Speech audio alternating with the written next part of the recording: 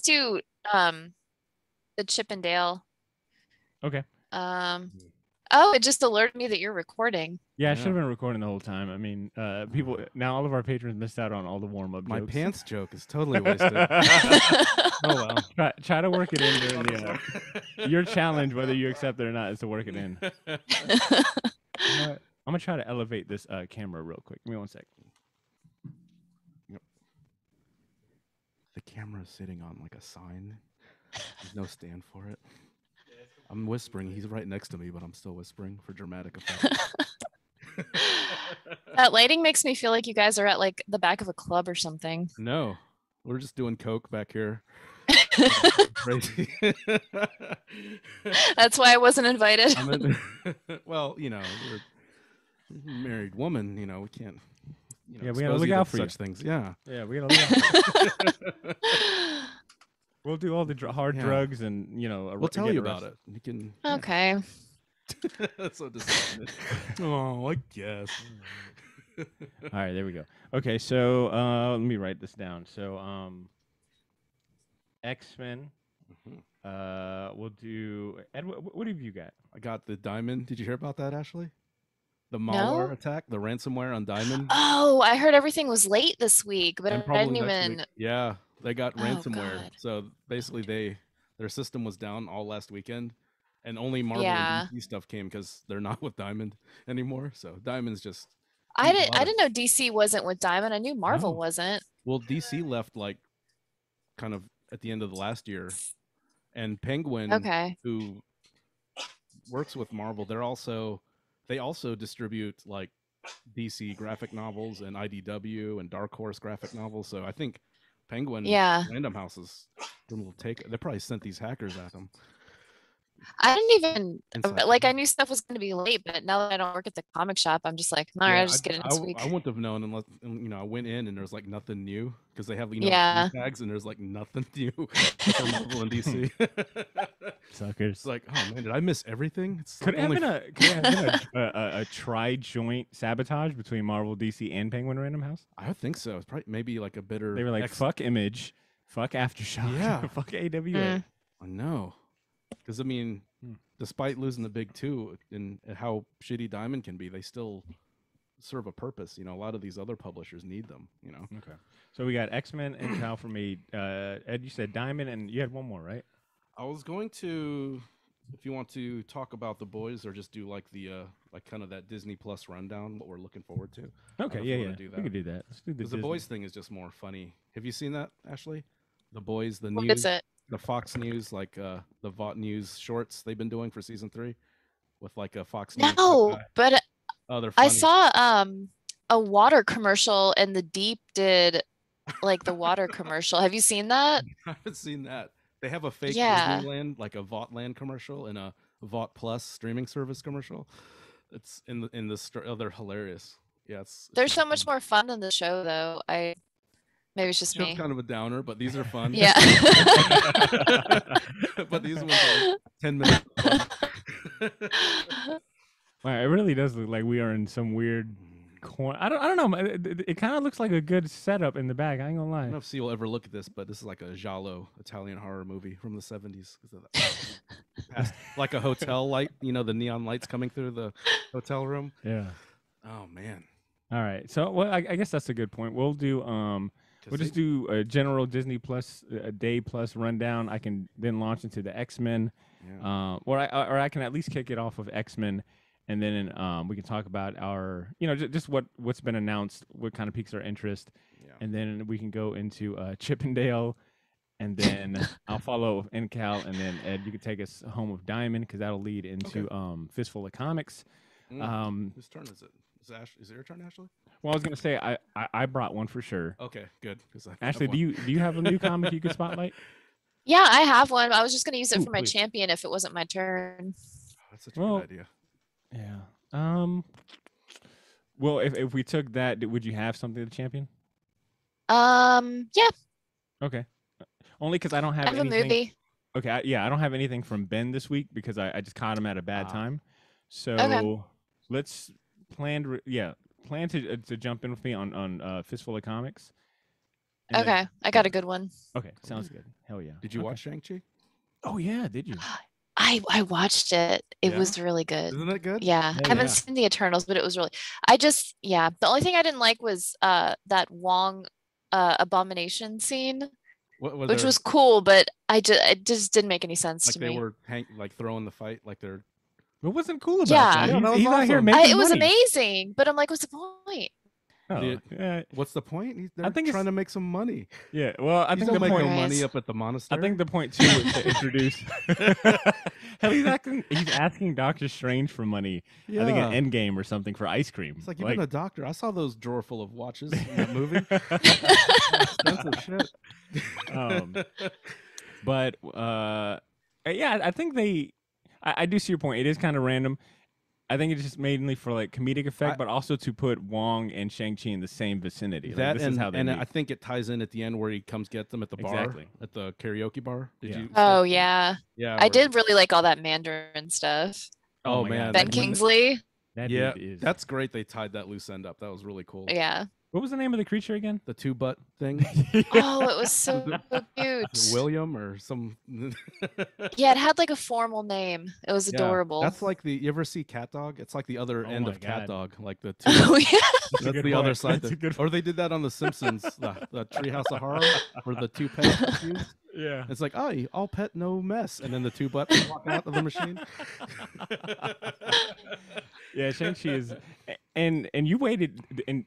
Did you purposely wait until it got on Disney Plus? Was that a conscious decision? To see Asian actors? No, Ed. I was gonna go see it on Tuesday, and then I looked up and saw that it was coming out on Friday. So I was like, oh, I'll just wait 3 days. Wait. So you were planning to go catch it in theaters like next Tuesday? Or this this past Tuesday, because I didn't really. I was like, I'd rather see that than Eternals, and then I was like, oh, I'll just wait 3 days and see it for free. Yeah, I will definitely say Shang-Chi's. I enjoyed Shang-Chi a lot more than Eternals. Like I'm excited to rewatch Shang-Chi. Not saying anything bad of like Eternals. It's just like a different flavor. Yeah, I need to see it too. Are the deviants in it? Oh yeah, they are. But Carcass. They are. His name's Crow for the Crow, right? No, Carcass, the red guy. With no, the metal pants? no. Oh, sorry, Carcass, giant baby. No, I think had they worked Carcass in, it would have been a much better movie. That would have been automatic 5 stars. They had the deviants, but it was like an afterthought. It was like, hey, we're gonna do something really cool with the deviants, but we're not going to flesh it out at all. It was like, wait, what the fuck? Like, it seemed like this was gonna be a bigger deal. It's kind of. They're kind of hand in hand. You kind of have one without the other. It's weird. Yeah. I'll go into it a little more when we get started. But yeah, Shang-Chi. I've been looking forward to watching it on Disney Plus all week, and I guess also Jungle Cruise. Now I'll watch Jungle Cruise now. The Rock to me is like I'm gonna wait till his movie comes out for the free, whether it be on a streaming service, on cable. He's gonna be good, but the movie's yeah, exactly. I don't want to pay for that experience. What about Black Adam? Unless it's Fast and Furious. Yeah, true. Well, him and Vin. Black Adam. I did pay to go watch Fast and Furious opening day in the morning. You have to. Yeah, but I went like at 10 a.m. in the morning, like I was a great time to fan. see movies. And this last one was not that. It was not that great. Beg to differ, but. Were they going to space? They drive into space. They went to space. They drive into space. Yes, if I'm Are you kidding? Ludacris? Is it Ludacris? Or is it another? No, it's Ludacris and Tyrese. Or whoever their characters are. Yeah, they go into space. I just call them by their regular names. I don't know their characters. Well, you know what? They might as well just be their regular, because their acting is kind of mid, and you're like, all right, you should just play Ludacris and you should just play Tyrese. But no, yeah, I when Black Adam comes, I'll probably pay to go see that in theaters. Yeah. Because it looks like The Rock is like, I'm gonna bring my A+++ game to this one. Yeah. So that is my Rock hot take. Wow. I think that's a good segue to get the shows. All right, let's go ahead and jump in. Yo, Short Box Nation, nice to have you back. This is episode 342, and if this is your first time tuning in, welcome to your new favorite comic podcast. I'm your host. My name is Bader Milligan, and today I'm joined by 2/3 of the rest of the Short Box crew. We got Miss Ashley Lanny Hoy joining us from the comfort of home. What's up, Ashley? Hey, how's it going? Oh, yeah. I love you. I love you. Don't worry, I'm gonna phase that out. And then in the Short Box studio, here with me in person at that is the man, the myth, the legend, Mr. Edmund Danzart is here with us as well. Yo, what's up? Oh, yeah, they don't stop. Oh, they please, love it. Oh, please, guys, please. You get embarrassing yourselves. All right. So today we'll be discussing some worthwhile news, updates, and headlines that have taken place in the comic and pop culture world that are worth mentioning, including some fresh Disney Plus Day announcements. And we'll see if we can't find time to chat about the Eternals movie. Of course, we'll follow that up for 2 regular recurring segments, Fistful of Comics and Champion Season. So something a little light, a little more relaxing for this episode. But before we get into the news, I want to thank last week's guest, comic colorist Nick Filardi. We had a great conversation, and I got a lot of insight into the world of comic coloring. So if you haven't heard his interview yet, give episode 341 a listen. It's very much worth your time. Ashley, I don't know if you got around to that one yet, but I appreciate you so much more in what you do for comics. Yeah, I haven't listened to it yet, but Nick's like really nice guy. I've met him a couple times at conventions. He's really nice, and I didn't know that his career was like 20. I didn't know he was 20 years in, because he looks so like young. You think like he just got started, but he started when he was, I think, teenager, I believe. Yeah, and he talked some shit too. I liked it. Like he got on like his soapbox and wasn't afraid to let people know that he's been in the game for a long time, and really emphasized like how important a colorist is in the whole process. And it really kind of gave me a heads up into how you guys get kind of like the shit end of the stick when it comes to like scheduling. Like if the writer or for sure will take longer, like we're you know what? Going through that now, aren't we?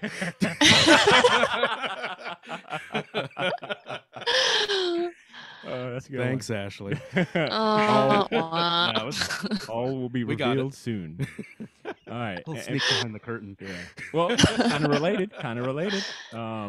One last thing, Short Box Nation. If you live in the Jax or surrounding area, hopefully you've heard the good news already. We're getting back on stage in December to record a live podcast. And guess what? You're invited. Come out for a Spider-Man themed live show on Friday, December 10th. We'll be recording the show at the Brian Gooding Planetarium at the Museum of Science and History. That's MOSH for all you locals. Register for some free tickets. That's right, free $99 to partake in this fun. Visit the Eventbrite link in this episode's show notes and come out for a damn good time. It won't cost you nothing, and you can enjoy the show for the rest of the Short Box Nation. Like I said, it'll be a Spider-Man themed episode to coincide with the highly anticipated Spider-Man No Way Home movie. Put it on your calendars. Hell, even if you don't live in Jax, I encourage you to spend money to fly into Jacksonville in December. Oh my God. For that hour show. Show's free, guys. I mean, true. I mean, you can spend the money on travel, and I think you can get tickets pretty cheap if you book now. I mean, Ashley, what you think people won't fly out to come for a live show? I mean, the pressure on the performers. True. We're seasoned show performers. Yeah. I might leak Ashley's rider list before the God. event, just to all the wild stuff she wants. Diva over here. Oh no. So yeah, get those tickets now. Like I said, December 10th live show. Be there. That's my first shameless plug of the show. I've got plenty more lined up later on. But let's get into the news and let's see what's been going on in the comic industry. If you even have internet, I won't even say cable. Cat. Sorry. Oh, that's right. That's right. Short Box Nation. This episode's a little different. We've decided to catch up with technology per circa 2000. 20? I don't know. Yes. Well, pandemic Zoom. Pandemic edition. That's right. Ashley, like I said in the intro, Ashley is recording from the comfort of home. If you're a Patreon subscriber, you get to see the video of this recording and see all the awesome stuff in Ashley's background. The Loki statue that she is always talking about. That's giant. Yeah, it's legit. All right. Yeah, it's legit. And I think if Corey Torgerson, our resident the biggest Godzilla fanboy you'll ever meet. Oh yeah. Is that your Godzilla or is that Josh's? That's your Godzilla? He painted it. Oh. So yeah, it was like a model kit he put together. Wow. Okay. And heads up, if anything ever happens to me, don't let him sell this for $250, which is how much I told him it cost. Actually, how about we take a break from the news and go ahead. Are you recording are you on a laptop? Oh, I'm on the an iMac. All right, we'll go ahead and carry the iMac around the room. Show me what else is on the shelf. I'm kidding. I'm kidding. No, it's pretty much just the cat. And yeah. Is that Pella? That's it. This is Tallulah. Tallulah. Okay. Pella. Yeah, actually, I named her after Tula Lotay, my favorite comic book artist. She got a little fancy with it, but yeah, she'll probably just hang out. She might bite me, but we can cut that out. If she That'd be a crazy edit if like your tone just changed, like, I'm so excited, motherfucker. Okay, all right, let's get back to business. This past Friday was Disney Plus Day, which was you know is it the first Disney Plus Day? I think this might be the second. Not really sure about count wise. Yeah. But another kind of big marketing day for Disney Plus subscribers. It was an opportunity for Disney Plus to showcase as well as tease some upcoming projects. So many title cards. Dude, yeah, exactly. It was just like, what was the last? San Diego Comic-Con. Yeah. No, not San Diego Comic-Con. I'm sorry. It reminded me a lot of the joke that we made for DC Fandom, which happened about a month or two ago, where it was a lot of like, yo, we really shouldn't even be mentioning this because we have nothing to show you other than a title card, but here it is. Here's some concept art. Yeah, let's make a whole day / event out of it. So that was kind of like... well, I mean, to be fair, there was a couple of like pretty good teasers. Yeah, exactly. And you know, if you're a Disney Plus member or subscriber already, which you know we all are on this episode, it's free. So I mean, it didn't cost me nothing, but like maybe 15 minutes of a long ass trailer. But yeah, so they revealed a lot of upcoming shows, showed some teasers, some concept art for like for projects coming up. And I wanted to ask you guys, had you seen the Marvel Studios trailer that kind of showcased all of the projects coming out, and what caught your eye, Ashley? I didn't watch the trailer. I just kind of like scrolled through all the articles, because I don't know. I don't like knowing stuff too far ahead of time. 5-second teasers though. They weren't like full on. No. That's even worse, because then you're like excited for it with like no end. Yeah. I'll go ahead and tell you this much. The 15-minute Marvel Studios trailer that is on Disney Plus, the first, I want to say 4, if not 7 minutes of it is really just kind of like a recap of like all of their Disney Plus shows thus far. So it's like you go through like WandaVision. So it's like this little vignette. I think it's a better word. A vignette of like all the big moments from like WandaVision. And then it's, Captain America and the Winter Soldier. And then it's, another couple minutes of like Loki. And they even include What If, which I thought was cool because it once again kind of solidifies that, hey, this show is in continuity. It's to be taken serious. They're doing a season 2. They announced season 2. Yeah, they announced season 2. So once you get past all of the vignettes and the recaps for the current Marvel Disney Plus shows, and then they get into like the new kind of teaser for the new shows. Primarily, they showed some clips and footage for Moon Knight, She-Hulk. Got to see She-Hulk's butt. Oh yeah. Well, it's like it just is like I'm Jennifer Walters. I'm a lawyer, and then it teases you like that one in Moon Knight where you see like part of the costume, but you don't see the full. And it's like She-Hulk's kind of like almost like that workout kind of spandex outfit. I will argue that the Moon Knight trailer showed a little more. They at least showed you, if there was enough shown that if you freeze framed some of the scenes or stills, you can get the full image. But She-Hulk, for some reason, they were just afraid to show you anything higher than her. And like a green arm. Yeah, it like zooms up and then it cuts to like the Hulk talking. What's his name? Mark Ruffalo. Yeah, Bruce Banner. The Smart Hulk. Yeah.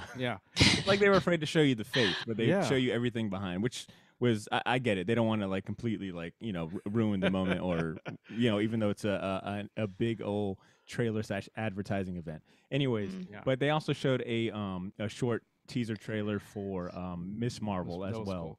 Cool. Which I thought looked really good. It looks very faithful. She looks great, and they kind of do a callback to the comics where she didn't change shape, but she's in the Captain Marvel outfit. Like in the original series, she basically shapeshifts into the old version of Captain Marvel, the one with like the red sash and the blue kind of bikini outfit she used to have with a lightning bolt. She did that in the comic, but in this one, it has her dressed up like on top of a building, dressed up as the MCU version. Yeah, so that's pretty cool. Ed, what about what projects that they announced, well, of the title cards that they shared of upcoming projects, which I'm assuming all of these projects probably won't see the light of day until 2023, 2024, maybe even until 2025. But did any pique your interest before I kind of go down the full list? The Agatha, House of Harkness, I'm like, really? Because I love Catherine Hahn. I was like, oh, that's awesome. And she's great. Do any of you recall if they had already teased or made an announcement about that, or if this was like, I haven't heard. I wonder if this was based on the success of WandaVision and how well received Catherine Hahn was, or Agatha was. Because that one threw me off the most is, we just were introduced to this character this year, and we've already got a dedicated solo show announced. And if I had to guess, it's probably gonna maybe recount her adventures early on and how she got to the city, maybe. And I don't know if they're going to transition her like in the comics, where it's kind of like where she bested her, but she can kind of help her control her powers, like as a mentor. Becomes a mentor to Wanda. Mentor type figure. So yeah, I don't know, because it's kind of ambiguous what happened to her. I'd like to think they were like, there's no way that we're letting Catherine Hahn just go away. No, she's great. Yeah, we got to make something. Awesome. Give her a fucking show.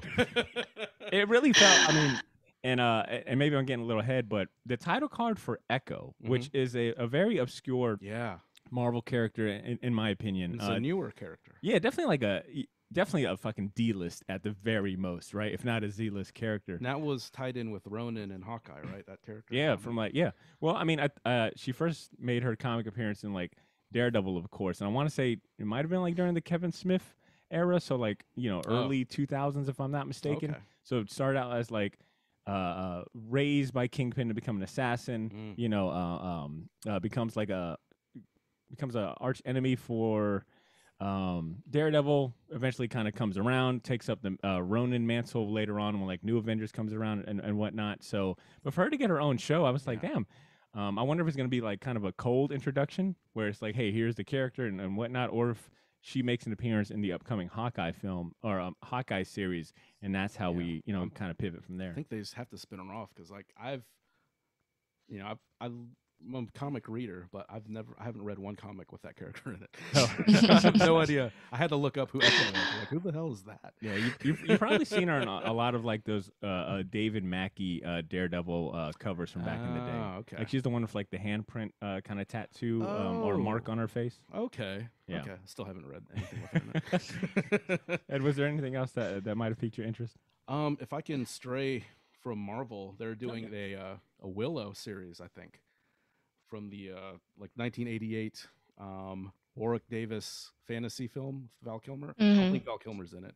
Oh, so yeah, missed opportunity. Fat Val Kilmer in this, but there's like a little vignette with him and like the actors, and they're like mispronouncing his name, and it's just a funny little. It's a pretty funny thing. So I'm kind of interested in seeing why they're bringing this back, because like I said, I don't think there was a big groundswell to bring back Willow or to revisit this world. So, but I like Warwick Davis. He's funny, and I thought that was and a lot of the cast is like people who are in the MCU. So the guy that played Flash Thompson in Spider-Man, he's in it. The main protagonist in Winter Soldier, the girl with the frizzy hair, I forgot her name, the Flag Smasher. Oh yeah, she's in it. So there's some MCU people in it. So it's pretty cool.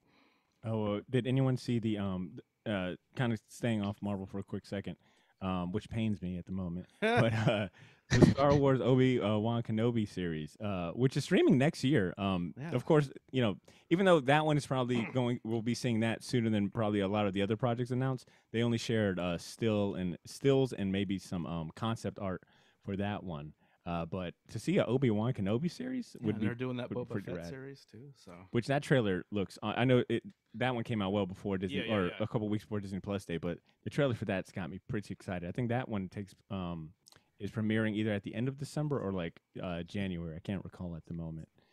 Yeah. Well, how long has this Obi-Wan one been going? I feel like I heard about this like a year ago. I think they've been teasing it, or people have been wanting it.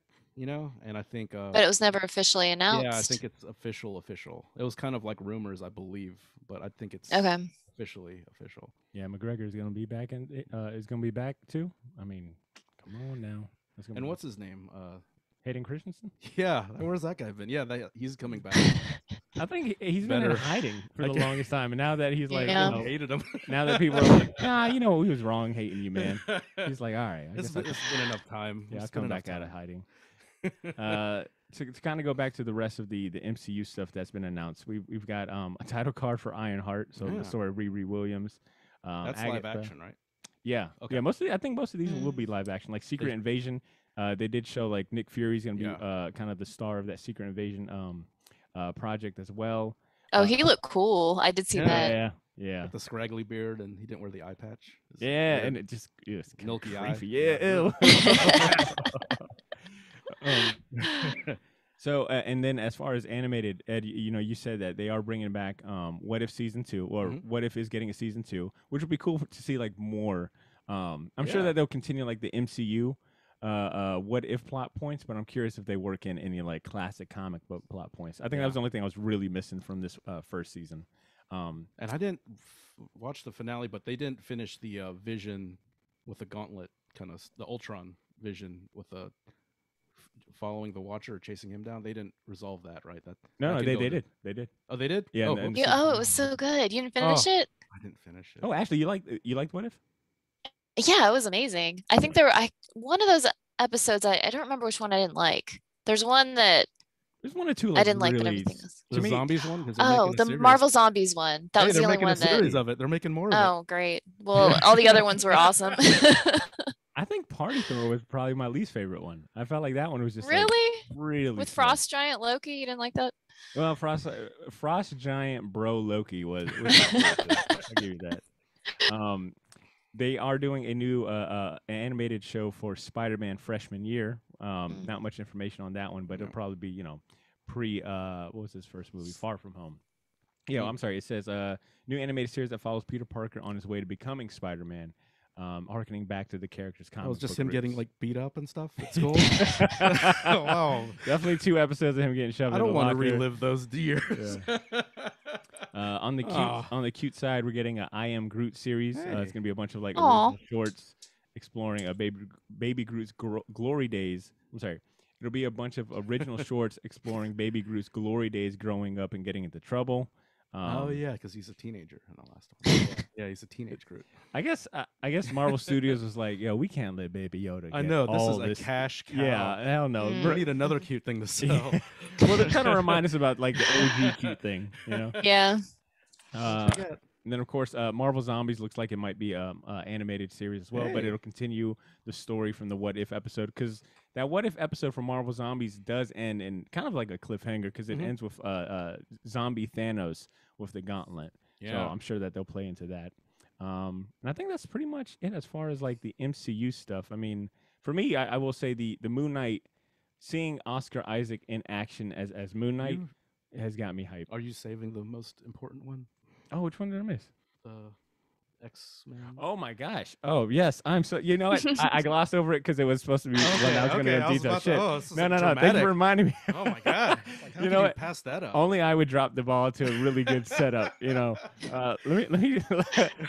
Well, I guess in that vein, aside from Moon Knight, which seeing Oscar Isaac as like the main hero, and hearing that voice he's got, and it looks like they're going to play into Mark Spector and his multiple personality and kind of going crazy, which I'm all here for. Yeah, there's in the short things that you see him like snapping too after like looks like he beat up a bunch of guys, and he's like, what just happened? Oh yeah, they had the they incorporated the classic just like the Batman and the Batman trailer where it's like him pounding a dude's face in. I was like, oh, Moon Knight's doing the same thing.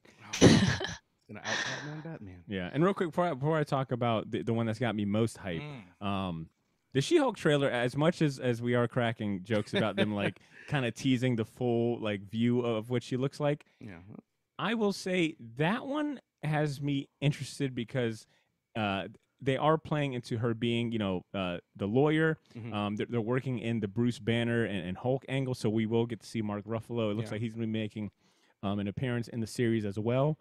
That one's got me interested to see like Hulk in a different light and in a more than just a supporting cast member. Yeah, right? And Hulk is like you see Ruffalo as Ruffalo, and you see the Hulk Ruffalo too. because he's like the smart Hulk talking to her. Yeah, so and you get to see two versions. In that little scene where it's like it looks like clearly like it's a lawyer commercial that Jennifer Walters is doing with her cousin. Oh, you wouldn't want to see me angry. Yeah, I was like, okay, this looks like the comedy might be on point. Yeah, and that's from like the classic Hulk show, TV show line. Yeah, so I'm don't here make for me that. angry. You don't like me when I'm angry.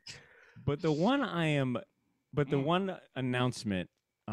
Everybody that had me. Yeah, you're right. Not only just me, but it felt like everyone I followed on Twitter, everyone just like in general that loves comic books as well as like animated shows, is the announcement that the X-Men animated series is being revived for a brand new series.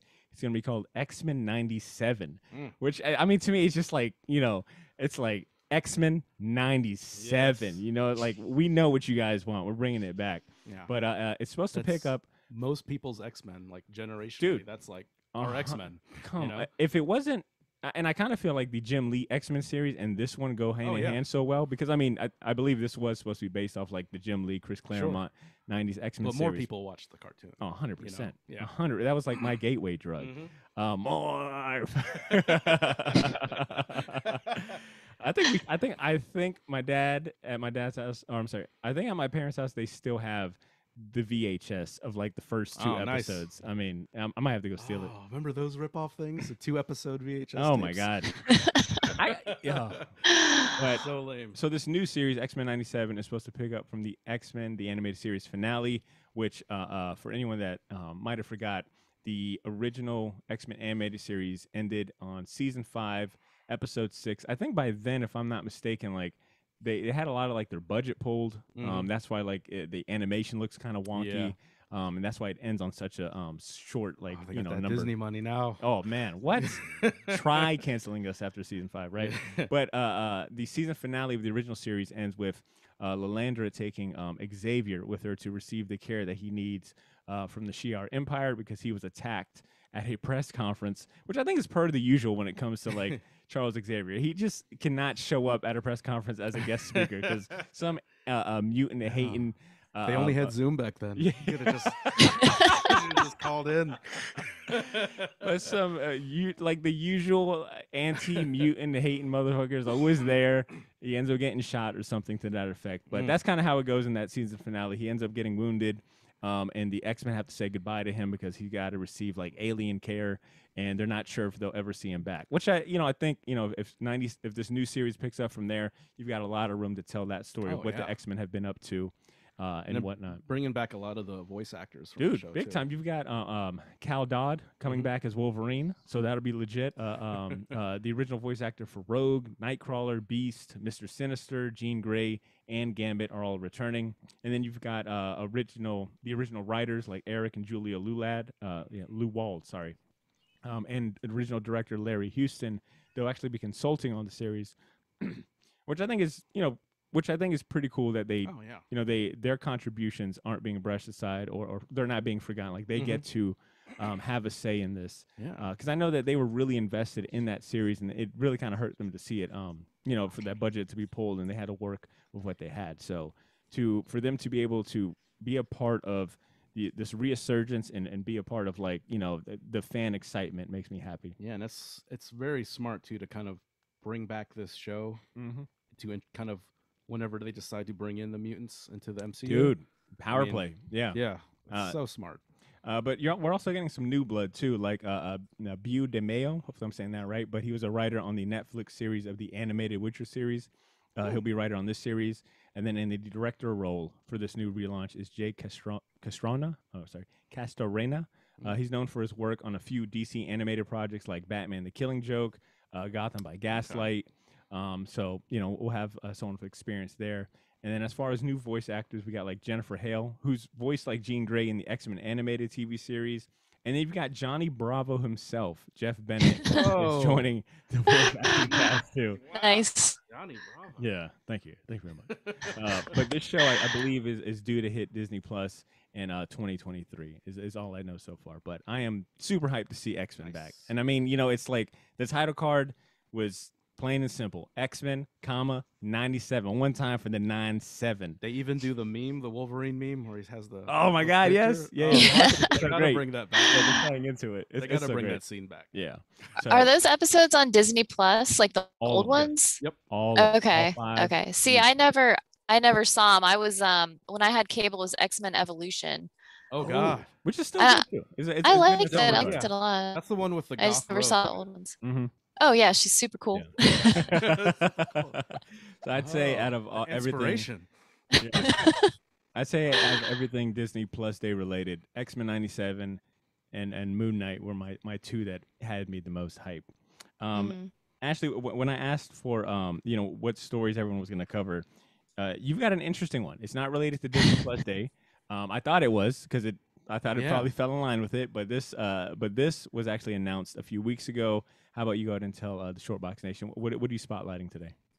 So I just found out spring 2022 they are releasing a Chippendales Rescue Rangers movie, voiced by John Mulaney and Andy Samberg.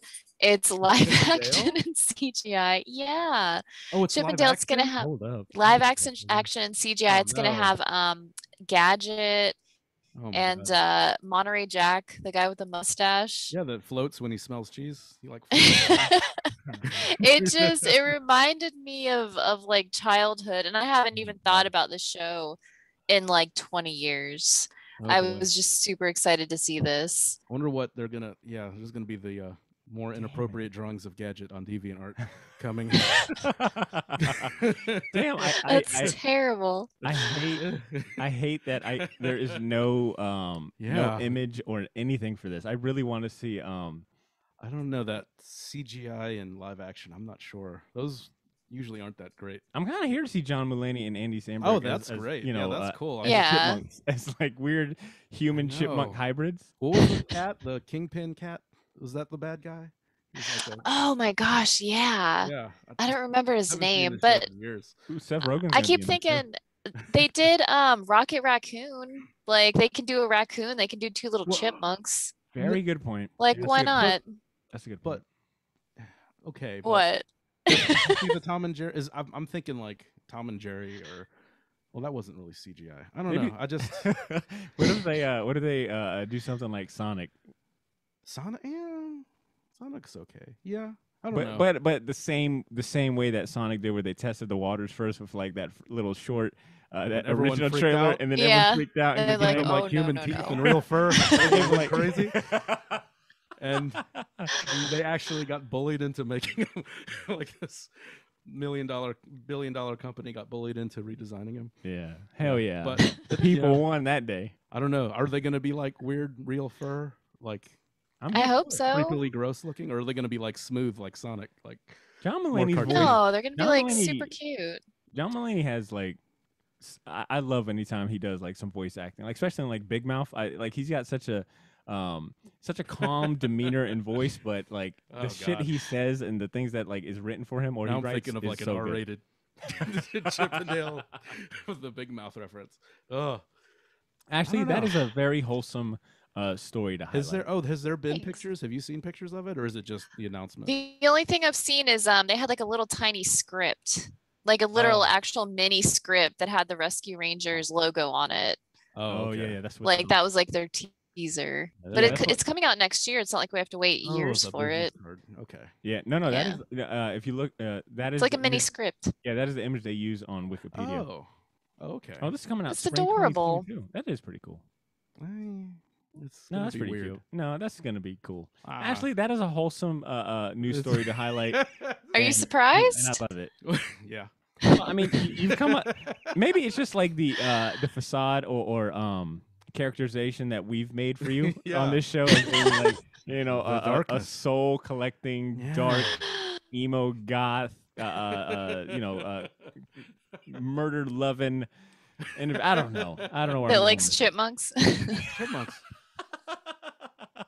If it's if Dale's wearing the Hawaiian shirt, that's gonna be he's definitely they're going to come through with it. I mean, it's Disney Plus, like they know they're gonna come through with it. Yeah, I'm here for these like classic '90s. I'd be more excited if it was just the regular cartoon, but Yeah, we'll see. We'll see. Let's do it. Let's see. Let's see what's got coming up. All right. You know what? I'll go ahead and insert myself for this one. Speaking about adaptations that have been recently announced. This one was another kind of big one that, for the most part, I think had a lot of comic fans excited when it was announced. And that was earlier this month. Actually, I think not even 2 weeks ago, but it was announced that Taika Waititi. There you go. Yeah. Taika Waititi. Close enough. Has signed on. Almost. Wait, what am I missing? What am I missing? Taika. Isn't it Taika Waititi? Yeah, it's. I mean, no one's gonna blame you for mispronouncing that. Except for Cesar. Crazy well, name. I mean, that would require Cesar to listen. Yeah. But you know what? Here's the best part: is that only the Patreon subscribers will get to see me fuck this up on video. Oh, I can just edit out the audio and say it like this: that Taika Waititi. Wait, Taka. Help me out here one more time, Ashley. Help me out. Taika Waititi. Taika. Like there Thai you go. food. Taika. All right. Taika. It has been announced that Taika Waititi. Yeah, well, that's as good as it gets. Just keep moving. We're fine. It has been announced that Taika Waititi has signed on to direct the first feature adaptation of Alejandro Jodorowsky and Mobius's best-selling graphic novel, which apparently is like one of the highest-selling sci-fi graphic novels of all time, the Incal. He's making a live-action movie adaptation alongside French comic publisher Humanoids, and then their producing partner Primer Entertainment. Waititi is also co-writing the script for the project. It'll be Humanoids' first foray into film, which is pretty interesting considering that they have plenty of stories and IP and material that they could, if this add does up. well, I think we're gonna see some crazy stuff. For sure. I mean, as far as being a well of just sci-fi content. Just the Mobius stuff alone. What? Yeah, that's a good point. That is a very good point. But he's teaming up with his frequent collaborators, Jermaine Clement, who's written or worked on What We Do in the Shadows, Flight of the Conchords, and Peter Warren, Ghost Team in the History of Us. For those of you unaware, just a very high-level recap.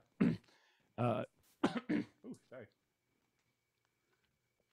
I hope he plays the lead. Jermaine is the dopey private investigator. Yeah. So for those of you unaware, the Incal is an epic space opera that was created by Jodorowsky, and Mobius was first published by the French comic publisher Humanoids in the 70s. It's centered on a PI, John DeFool, which I think is a great name, who happens upon a mystical artifact known as the Incal. It's a classic object of great powers coveted by all the factions across the galaxy. DeFool learns that the Incal's powers and true purpose, and then him and a ragtag team crew of your unlikely cohorts. They embark on this mission that begins as a typical mission to save the universe, but eventually kind of becomes like the spiritual journey for him and his team. They examine duality and the meaning of existence. Like I said, it's one of the highest-selling sci-fi graphic novels in just history. For the importance, it's the roots of the cyberpunk genre. Oh yeah, and like movies like Blade Runner. It's essentially kind of funny because it's like when the Dune project kind of went belly up. This pretty much like a spite project him and Mobius did. It's like, let's make a comic. We can't make Dune. Let's make this. Yeah, that's right. Because they repurposed, if I'm remembering our Mobius episode well, it's like they repurposed a lot of stuff they were working on during the Dune for Incal. Yeah.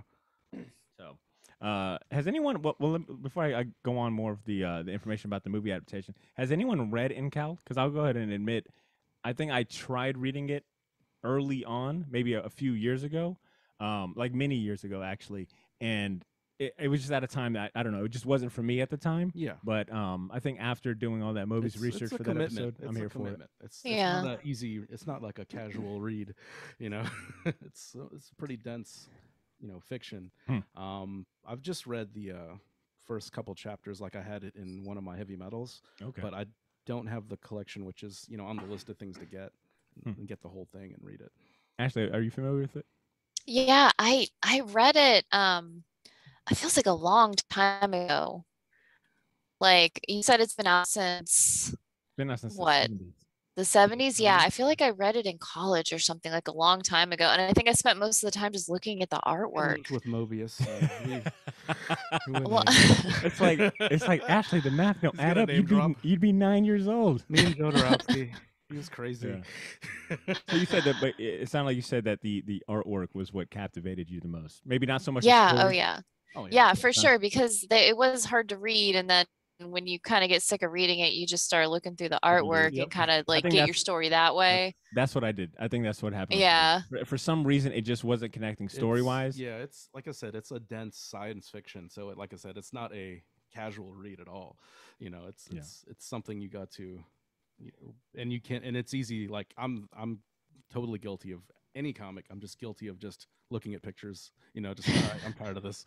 Just look at these pretty pictures. Well, look, I is smart now, so I'm gonna give it another shot. I'm gonna give it another shot for sure, especially like after having done our Mobius episode, which I got second shameless plug right here, folks.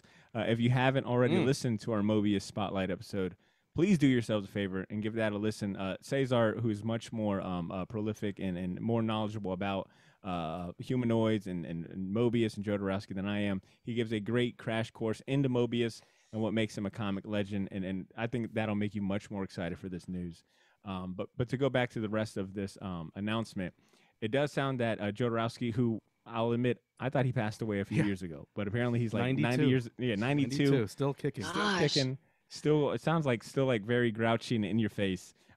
He's pretty excited about but very sharp, Waititi. Still very sharp. Like in that, their Humanoids put out a little 5-minute video of him basically giving his blessing for this movie to be made, because he's like, even says, if I was 40 and this was happening, I'd be depressed. They're stealing my work, but I'm 92. I can't do this, and and as a director, it becomes your vision. You take the material and you make it your own. And like I said, and he says, he pretty much said, this is the right person for the job. So getting his blessing is like, the cherry on the sundae. So it's a really cool little video. It's only a few minutes from Humanoids, and Waititi talks about reading it and like saying he gets something different every time he reads it. And it's such a things that it's such a, when he reads it, he's like, sometimes I read it, I know less than when I did coming in. Sometimes I read it, I see things I didn't see before. So I'm excited to give it a reread for sure. You can tell he's really, he's really into the source material. So that's really cool too. And it turns, so I mean, obviously, it's still pretty early on news. There is no information as far as like release date or how it's in the theaters and whatnot. But Primer Entertainment, which is, like I said, Humanoid's producing partner, they are looking to adapt a few other projects based on a catalog of IP by artists and writers such as John Cassidy, Milo Manara, which I think that's going to be porno. Which would be very sexy content. Oh my goodness, that's spicy, folks. Mark Waid is on this list as well, which I think is pretty interesting. I don't know if Mark Waid has done work with humanoids or heavy metal, but if they're looking at adapting any of Mark Waid's creator-owned work, like Irredeemable or that would be cool. I always forget the name of the other one, Indestructible, or I forget the name of them. But if it's Irredeemable, then I think that'll be pretty cool as well. So, Taka Waititi doing Incal, it just seems like a perfect fit. And if Jodorowsky is giving it the thumbs up and calling him the one for it, then I mean, you can't ask for nothing more. Mm-hmm. Ed, we've been saving. I've been saving your story segment for last because I think it'll tie into our Fistful of Comics segment really well. But it sounds like new comic fans were not the happiest shop goers this week. Well, why is that? Well, Diamond's had a really rough year, so basically, they began their Here's the thing. I'm sorry. I'm sorry to interrupt, but Diamond managed to survive, and really the comic industry as a whole managed to survive the pandemic, shops closing down, shops not getting their books, and, just like the whole supply chain, kind of early supply chain issues. Diamond survived that, I feel like, kind of no problem. Mm-hmm. But in this, I won't say like post-COVID world, but after I think the thick of it, this is where all the problems are starting to come I them, think even last year, DC pretty much pieced out, and they got their own distribution. And then back in March, you know, Marvel is going through Penguin Random House, which is a huge publisher. And like I said, they already, before that, you know, they're the exclusive for Marvel, but they also distribute, you know, graphic novels from DC, Dark Horse, Archie, IDW. So like I said, they've already kind of had their toe into the comic business. So like I said, this looks pretty hostile. But outside of that, recently, this last weekend, they had a ransomware attack, malware attack, basically shut down their website, messed up all the orders for this last week and possibly next week. So like I said, on the 11th, Diamond, you know, regained some access to their website. They're saying that the client data and financial info was not stored on the systems that was the system that was hacked. But their email system's down. They're using a third party. Like I said, they couldn't process any reorders until I think this weekend, if that's possible. So if you went in and wanted to order something, you couldn't. Like this week, I wanted to order something, and it's like, yeah, sorry. They were saying like, yeah, their website's down. They got hacked. I'm like, what? This is like, and working in a comic store, Diamond's always full of excuses and terrible to deal with.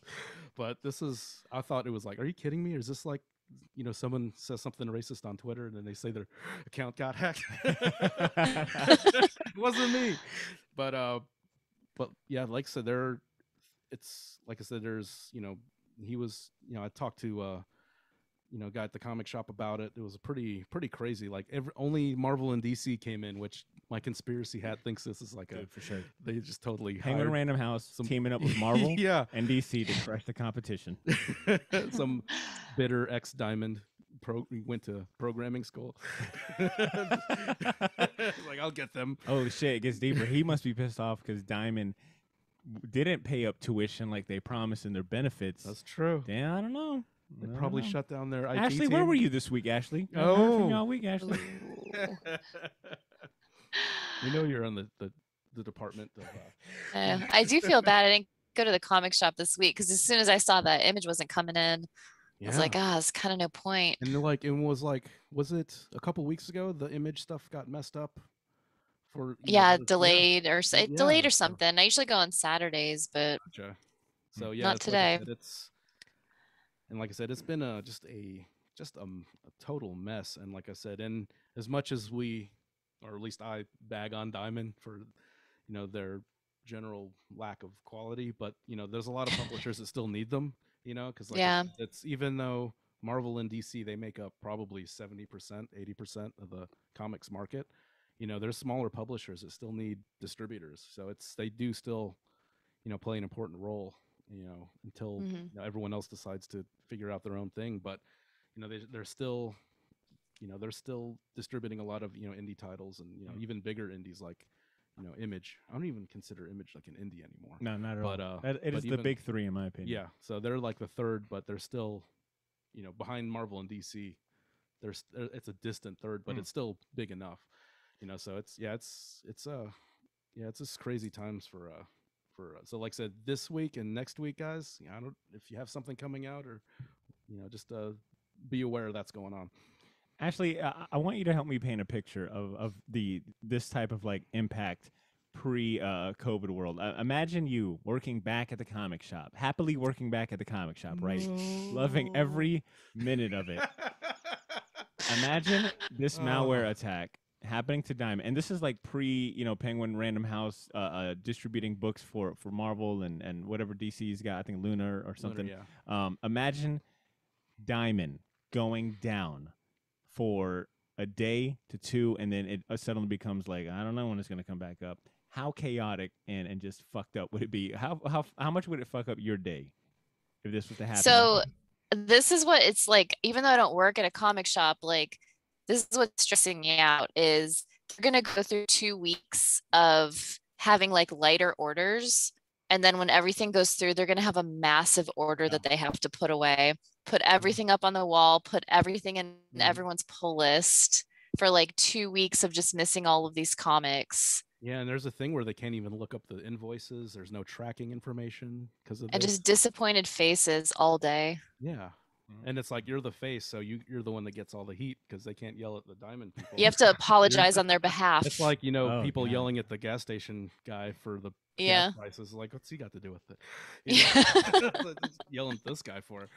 I guess the thing that definitely makes me cringe a lot is the fact that it sounds like if it's really kind of up to the shop themselves to figure out what didn't I get in, what did I order. What do I need to reorder? Who's missing what, right? Like it really, like the onus falls on the shop owners because themselves. Like from what I've read and it could be, you know, it could be misinformed, but from what I read, it's like they can't, like there's no tracking information for the stuff that was missed.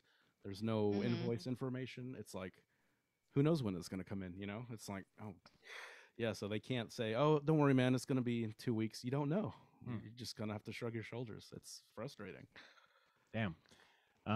Ashley, you got anything to add to that? No, well, I'm just curious. I wonder if they like got charged for anything and it's not showing up yet, or if they just skipped that whole thing. I'm sure they took their money. You know that. And that's hard for smaller shops to get charged with a big invoice, and then you don't have the stuff to sell. Yeah, but they're still taking that money out of your account. Diamond. You think? Yeah, they probably are. You're right. You know they are. Yeah, they're kind of ruthless. Yeah, you know they are. I guess the lesson to take from this one, Shortbox Nation, is be extra kind to your local comic shop and the employees. It's not their fault. It's not a shop by shop thing. Like sometimes it happens. Sometimes a shop, like we've gotten stuff from other shops, orders from other shops come to our store. You know, when I was working, so. This is international. This is going like, who knows overseas what that's like.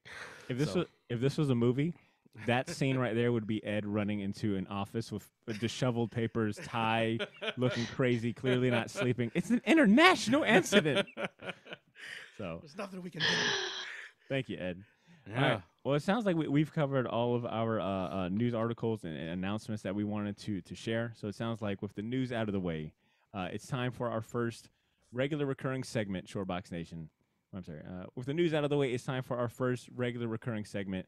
Shortbox Nation, it's time to make a choice. And if you've been listening long enough, you know you've only got two options when it comes to this next segment. You can either have a mouthful of teeth or a fistful of comics. Fistful of Comics is the part of the show for all you Wednesday warriors who loyally visit your local comic shops every week. Think of this as a show and tell highlighting only the best new comics in the shelves right now, in hopes of making it that much easier for you to grab a fistful of comics yourself next time that you visit your shop. This segment is sponsored by Gotham City Limit, Jacksonville's premier shop for comics, toys, collectibles, and more. If you live in the area or ever find yourself passing through Jacksonville, stop by the shop on Southside Boulevard and tell them the Shortbox sent you. Ashley, you've agreed to highlight a new comic book along with me. I was going to share mine, and then I'll save the best for last, and you can come in right behind, right? I want to go ahead and highlight thing number 1 this week. Oh, that's good. Yeah. Did you get it? Yeah, I got it. Hell yeah. So it's written by the legendary crime fiction writer Walter Mosley. He's the creator of the hard-boiled detective Easy Rawlins, who starred in famous books like Devil in a Blue Dress, Red Death. The comic is drawn by Tom O'Reilly, who's new to me. I'm not familiar with his work, but I loved it. And colorist Jordi Belair, who I think really shines in this first issue. So the first issue is part of a story arc called The Next Big Thing Part 1. I'm not sure how long the series will run. I think last time I checked it was like 4 or 5 issue limited run. So, but the solicitation I thought says it kind of perfectly.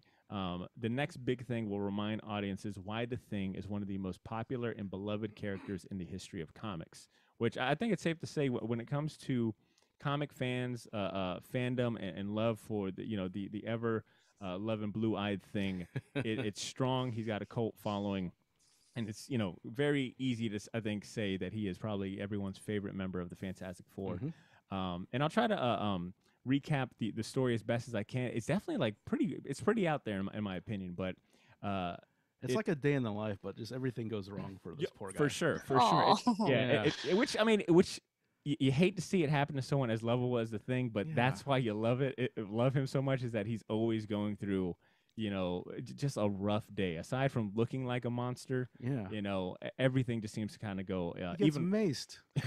That poor guy. Yeah, it finds this particular comic finds the Thing having to deal with these very particular scenarios that put him in not only trouble with the law, but just kind of like at odds with his friends. And of course, it's not of his own doing per se. He's actually been cursed by this demon, right? Like this kind of like Grim Reaper looking character. Yeah, they put like some kind of weird hex on him. Yeah, so he's just a bad luck. Yeah, yeah. So he's looking to bring some chaos into the life of Ben.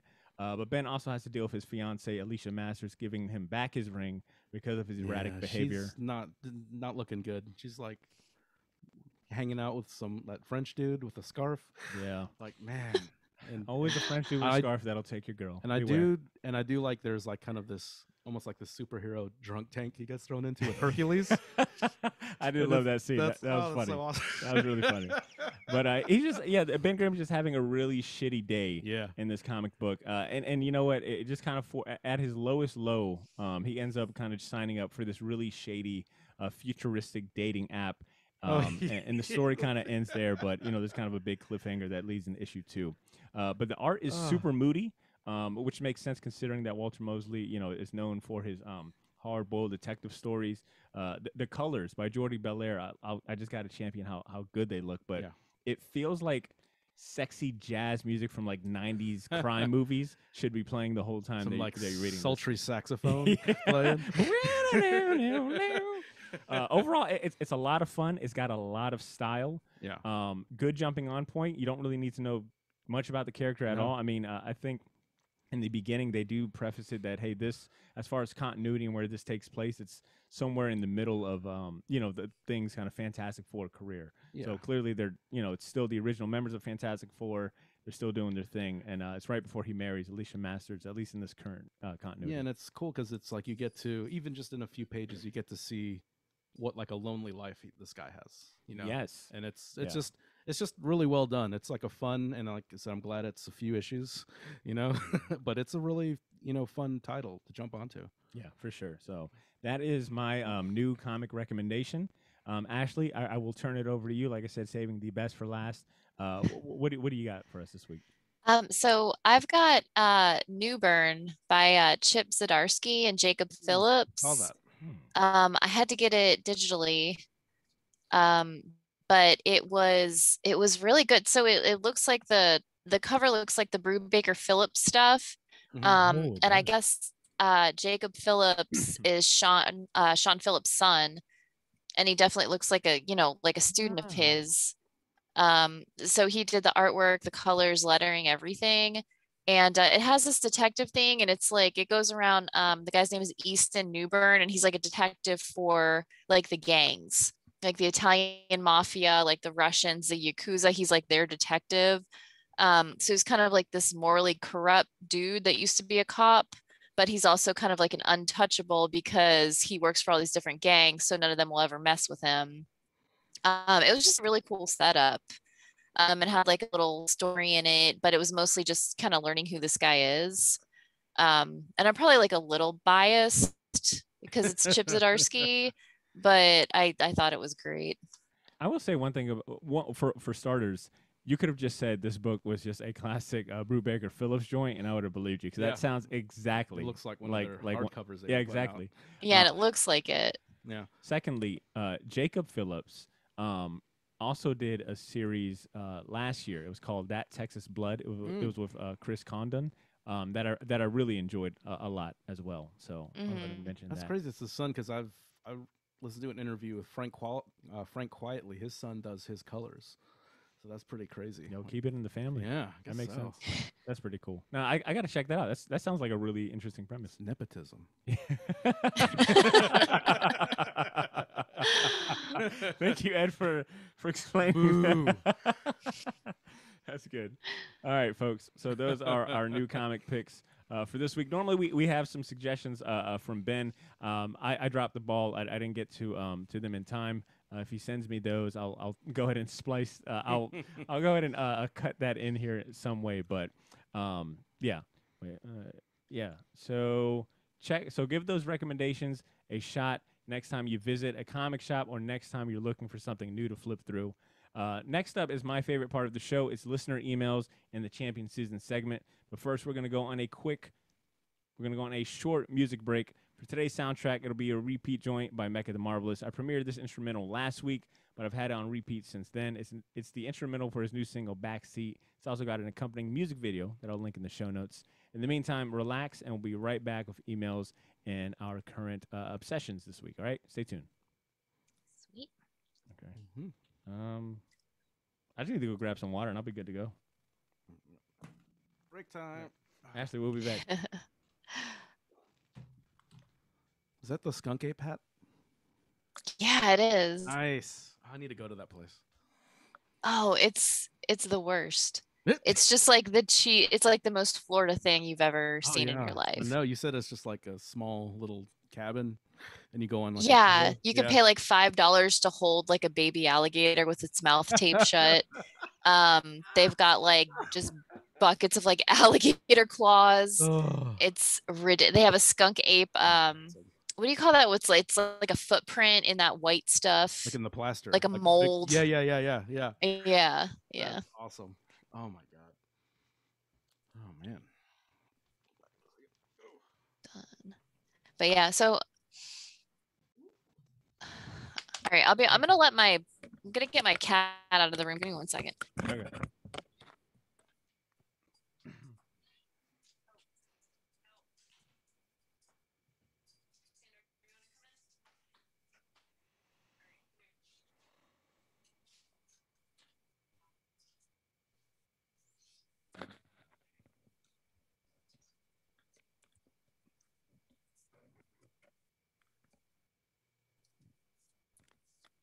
Sandor, hey, get over here. Come, sit.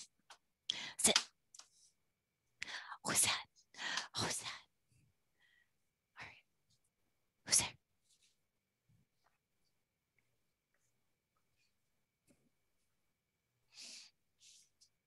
You want this? Sit. How's that book coming along? Oh, the kids book? Mm-hmm. I am trying to have it all all drawn by next weekend, and then I have to start coloring it. I don't know. It's just a lot. But he's about to start the Kickstarter, so I'll be able to like share it and stuff. Hell yeah. Like with images. So I'm super excited. This is definitely like besides the image book with Sarah, this is like the biggest thing I've ever done. Hell yeah. I'm happy for you. Congrats. Thanks. Cool. Just gotta make it through the rest of the year. I got you. You got any like thing lined up as far as like holidays or anything? Are you going out of town? No, well, I had to talk to you because Josh's birthday is that weekend of the Jim Lee episode. Okay. But we're not going out of town for Christmas, but we might go out of town for that. But I'll let you know when it gets closer. But he just has family coming in. We're not traveling anywhere. Okay. Yeah, let me know. Either I can try to like move it out, readjust, or if you want to skip that one, that's fine too. Okay. Coolio. Oh no, what's going on? Are you okay? We're just talking holiday time. Holidays. Yeah. All right. Let me make sure I pull up this. Come here.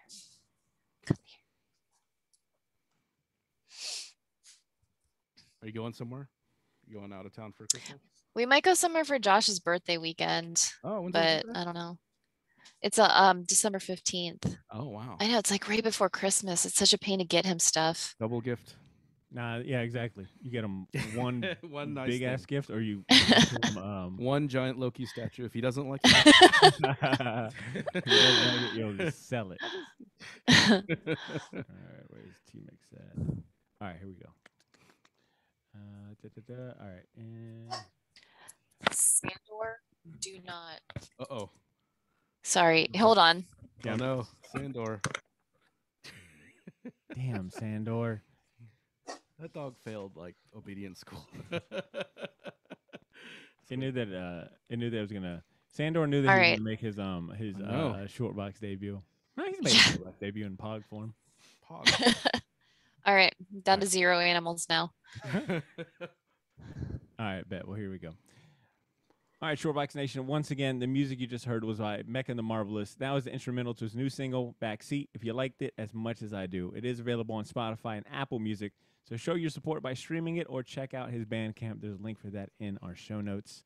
Emails. Let's go ahead and hear what our listeners got to say because we love giving them a spotlight as well. We've got one email this week, and it comes from T-Mix, our most recent inductee into the Shortbox Elite. He became a Shortbox patron last month. And he is someone that is slowly becoming one of my most anticipated listeners to hear from because he gives Cesar so much shit. Yeah. And here is what we got. So let's hear what he's got to share with us this week. His email is titled John Stewart, and he writes, "Yo, I'm enjoying my yo and my announcement. Becoming a thing of Shortbox lore." Yeah. But he continues, "What up, Shortbox? I feel like an asshole for not saying thanks for the welcome package. It was great. Heroes Reborn was hysterical. It's Bodder's favorite thing. Marvel writing DC characters. Green Lantern Year 1, Volume 2 was great because it tied into the John Stewart episode, which I love the official and after-party episodes on John Stewart. The Bruce Timm universe was jumping off point, and the comic was my jumping on point in the comic, so John Stewart was my first Green Lantern. It was great to learn about his comic book history, and I'm looking forward to reading some more of his comic books. Going back to Justice League Unlimited, it pains me that I have to correct y'all considering the Justice League Unlimited's pilot episode. John isn't friends with Barry Allen. Justice League and Justice League Unlimited's Flash is Wally West. Oh. Go back to Thanagarian Invasion. Clark Kent, Wally West, Bruce Wayne. I chose to blame Bodder. I choose to blame Bodder. Yo, I just gave him credit for giving Cesar shit, and so far he's gotten two nobody's safe. Yeah. Speaking of the fearless leader, during the after show, I legit thought Bodder was going to pick Immortal Hulk as a spooky season. I'm 15 chapters into Uzumaki, and yeah, it's fucked up. I tried to warn you guys. I tried. Then he writes a sentence in Spanish for Cesar, because Cesar normally reads our emails, but he's not here today. So I'm going to try my best. Did you Google Translate it? Yeah, I'm going to fuck it up. Ooh, that's a good idea. Hold on, let me try translating this, because I don't want to fuck this up. Google. Can't wait to hear the Spanglish version of what it's supposed to be. All right, it comes out to Cesar hurts me that you're a Boricua who doesn't like reggaeton. To the great Puchica, is that how you say it? I think so. Puchica, you what that whore? Wow. I mean, it's Google Translate, so it's terrible. Oh my God. Yeah. He calls Cesar a whore, basically. Puchita. I learned some Spanish today. Yeah, that is fucking funny. Wow. And I'm sure I slaughtered. I'm sure between me and Google Translate, we definitely slaughtered that. But he also T-Mix continues to write. You like what you like though. But yo, Judas Priest, and no one mentioned Phil Lamar yelling Judas Priest. Thanks, Bodder, for the champion. That Anthony Mackie episode was great. I think he's talking about my champion for the Questlove podcast. I've rambled enough, so I'll leave y'all with my new champion. It's pretty new, but I think for music heads, it's a must listen. Next Spin is a great podcast diving into different genres.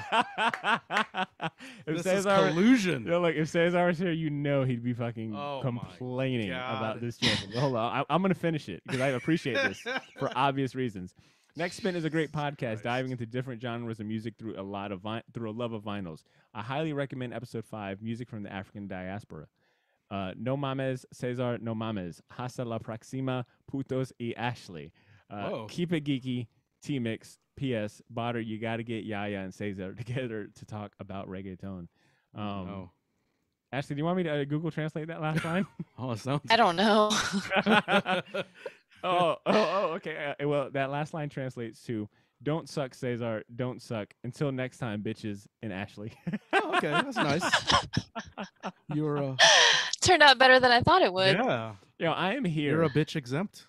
Now, I want to go ahead and apologize to all of our Spanish speaking listeners if I have offended or absolutely ruined any of that translate. It's all Google Translate's fault. Cesar normally does a fantastic job translating and reading that. But I do want to say, T-Mix, thank you for shamelessly plugging in my other podcast, Next Spin, into this podcast, because, I always feel bad doing that. But, he did it. He doesn't feel bad at all. So if you're a music head, I will say, here's my shameless plug number 3 for those keeping count. Check out Next Spin if you love talks about music genres and vinyl. And then the other thing I'll mention, the other thing I'll address, T-Mix, is that you seem to enjoy the Quest Love podcast, and the recommendation I gave a few weeks ago. The Anthony Mackie episode is great. I want to go ahead and encourage you to listen to these other interviews that were fantastic. They had oh my God, Jack White on the show. Great interview. That dude is so cool. I thought he was gonna be a douche, but he was like really cool. And does seem like that, right? And I mean, that might be my own perception and interpretation of like the little bit I've seen of him, but their interview with him was great. Like, he is truly like a musician's musician. You know, has a great love of music and respect. The Snoop Dogg interview was awesome. I feel like we all have an idea of who Snoop Dogg is, you know, whether it be, you know, Martha Stewart's best friend. I know Snoop Lion. Yeah, I don't Snoop know, Lion. Pick any variation, but the interview that they did with him was so enlightening, and getting to hear, like, you know, Snoop kind of drop like the commercial facade that he has, or the character, was fantastic. So I'll recommend those two to you, T-Mix. And thank you so much for writing in. I'm glad that you enjoyed the Patreon welcome package. I'm glad that you enjoyed the Jon Stewart episode. And I guess we did fuck up. Maybe maybe the Flash and Justice League Unlimited is Wally West. I thought it was Barry Allen this whole time. No, he's right. I think he's right. Yeah. Very sure. All right. Well, you win a no prize, T-Mix. All right. That is. So that's our emails for today. I want to encourage anyone listening that has a thought to share, or some shit talking that they want to get off their chest, or even just like a champion that you guys want to share as well. We always encourage our listeners to join in on the show, join in on the fun. Feel free to write us a short email to read next episode. You can do so by writing an email and sending it to our inbox at theshortboxjacks@gmail.com. Or you can even send us a voicemail too. You can go to speakpipe.com/theshortbox. Leave a short voicemail. Please keep it short, and we'll play that next episode. But like I said, that's our email for today. So it's time to wrap up this episode with our last, but definitely not least, regular recurring segment. It's time to champion some great entertainment options from other media. Kids, grab your coins, because only the best of the best get talked about in this segment.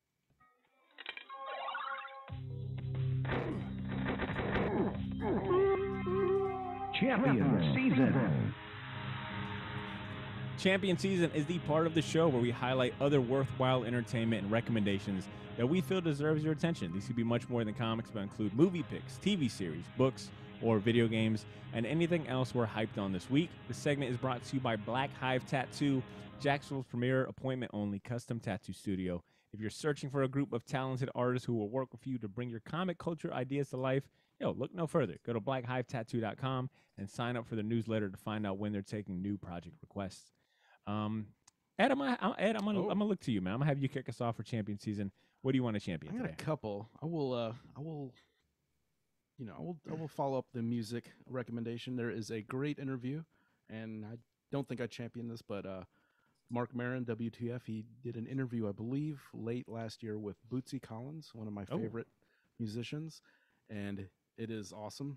He's pretty much what you'd expect him to be, and he has some fantastic James Brown stories. It's a great interview because he just released an album last year, The Power of the One, and he explains what that means.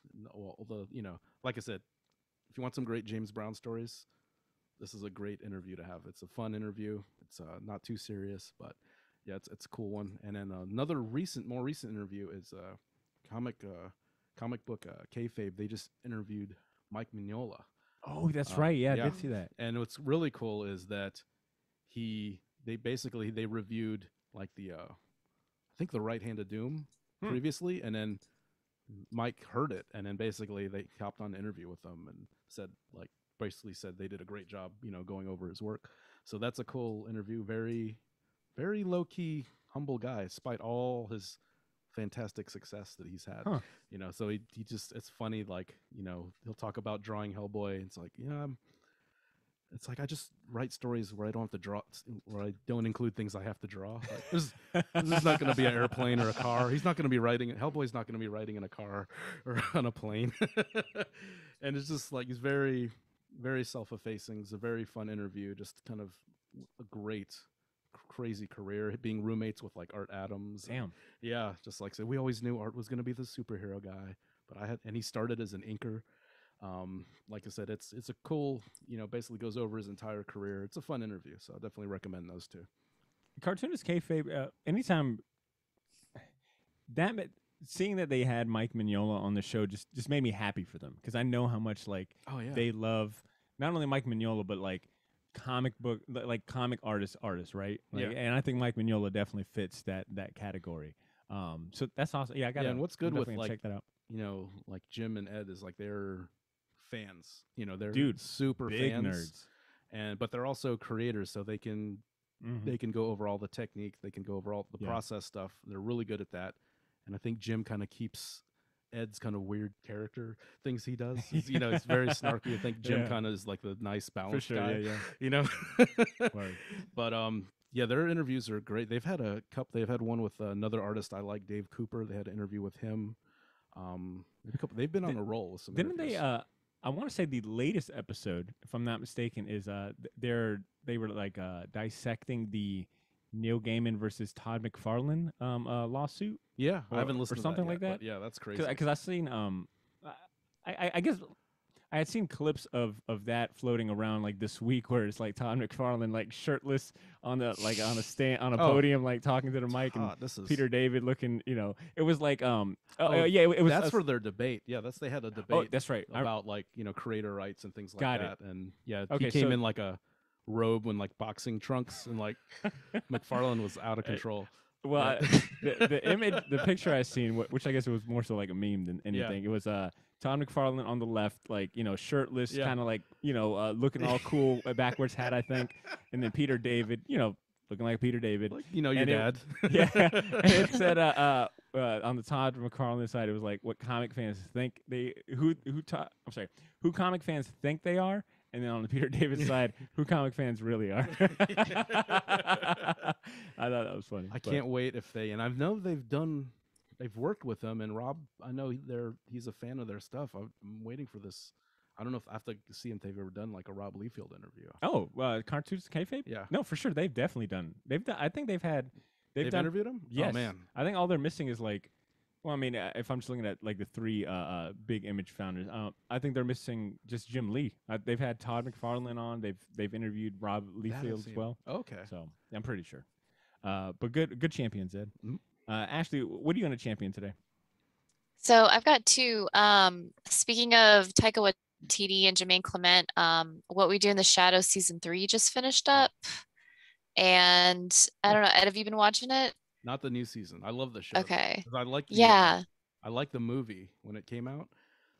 I've probably seen that movie 100 times. And when they did the show, I was like, I like the people in it, but it's a show. I was like, but they totally changed it, and it's the show. I've just watched I think the first season, so I need to catch up.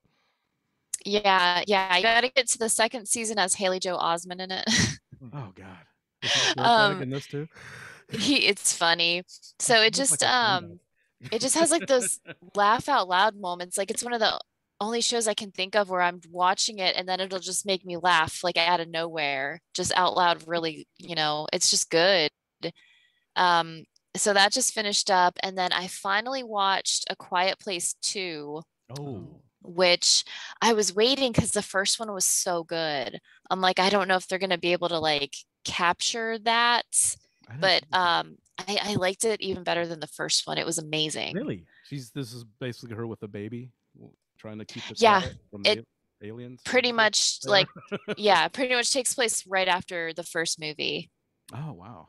Damn. It just kind of gives you a little insight into how everything got started, and then it just takes you right back. It was so good. Silly a premise in retrospect. That first one really set that tension right at the beginning. Well said, it's terrifying. This is the world I'm in. Okay, I get it. They didn't waste any time. So these sound monsters are gonna come eat me. If I step on a twig. So okay, we got it. No, just think. Yeah. It's terrifying. No dogs. My dogs would be gone in 10 seconds. They would bark the second they saw one of those things. And I think that the first one ends with her giving birth to her newfound child, or her new child, and then the movie kind of ends in that regard. So I remember leaving thinking about all the ways a newborn, infant baby would so scary. Don't they do some kind of didn't they do some kind of radio waves to fight them off? I don't remember. It's been a while since I've seen it. To like keep their armor open so they can shoot them. But then they have like that. They had it in the first movie, that weird little like coffin thing they stick the baby in when it cries. That's right. It's like steel in a cooler. I'm surprised it's like anxiety. Yeah, I'm surprised that movie. I'm surprised that no baby coffins are out. Hasn't been made. You know, like introducing the new baby coffin as seen in A Quiet Place. Yeah. Baby's crying, bumming you out. Put him in the coffin. Baby up. Shut that baby up. You know what it was about Quiet Place 2 is that it came out so much sooner than I thought we were gonna get it. I remember like seeing like trailers or advertisements for it, and I thought it was just like, hey, it's coming soon. It's coming in the next few months. But I missed it because my dumb ass was like, oh, it's going to be here next year. And I was like, nah, it was in theaters for a hot minute. Yeah. Is it streaming anywhere? Was that before the COVID, though? Didn't it come out right before that? Or Oh, that's a good question. Maybe that's what threw me off. That probably... Actually, how did you watch? Is it available on streaming? I rented it on Amazon Prime, but I think I'm just going to buy it now. And it also has Cillian Murphy in it, who's done like so many good science fiction movies that you just forget that he's in, because he's like the Peaky Blinders guy, but he was in like Sunshine and 28 Days Later. Like he's really good in these like apocalyptic like disaster movies. Okay, that was good. All right, definitely recommend. I'll give that a watch then for sure. All right, Ashley, did you have anything else? Or, no, that's it. Okay, bet. I've only got one. In true Botter fashion, this is an old ass piece of content. But Metal Gear Solid 5: Phantom Pain, which came out in 2015, so I'm 6 years late. I haven't played it, so. But well. I'm still playing Sons of Liberty. I've had wow, 2. Still rocking with the PS2. times, Ed. That's my DVD player still. That's antiquated too. Well, and in all fairness, I bought this one. To set it up, I'm a huge Metal Gear Solid fan. It's probably like my favorite video game franchise, if not game of all time. Behind, I think, Street Fighter is safe to say. But I've purchased every single one that's come out, and I've had this game since it came out in 2015. I just remember playing it for like an hour and being so put off by like this whole new mechanic. It's open world. It's like extensive option menus, and the controls just felt so much different from previous iterations. It just turned me off, and I just didn't have an open mind as far as giving it a shot. So it just stayed in its case for 6 years. And then I recently went on the Metal Gamers podcast, and I had brought it up in some roundabout way, and they highly recommended it. And then of course, Ryan Paul Thompson from GAM, I was talking to him about maybe starting it up, and he was like, yo, as a Metal Gear Solid fan, you got to see it to the end. You got to give this game a shot. So I've been playing it for the last, I want to say about month now, and it's more so like an addiction at this point. Like I am so into this game. I've clocked in like more than, I think, 80, 90 hours into it. God. And if I'm not doing podcasts... He quit his job. I'm pretty close. I'm close. I'm on, I think the game has... like some World of Warcraft type of commitment. Dude, it's pretty out there. I wake up every morning looking forward to attacking Russian camps and saving, child rebel soldiers. But it is a really fun game. Is that the one you fight Big Boss in like a field? No, that is Metal Gear Solid 3 Snake Eater, where you play. That's the last one. So you are playing as Big Boss in this one, and it's the final. It's the 9th and final, I think, installment of. I'm sorry, the final game in the Metal Gear saga. It's directed, written, and designed by Hideo Kojima, and as you know, he completely split ways with Konami. Yeah, Konami. So this is it as far as like having the founder and OG being involved. Does it make any more sense? Man. Sorta, in the sense of like, it is crazy that they've been working backwards this whole time. So this is a prequel-ish. It is, because Big Boss is dead, right?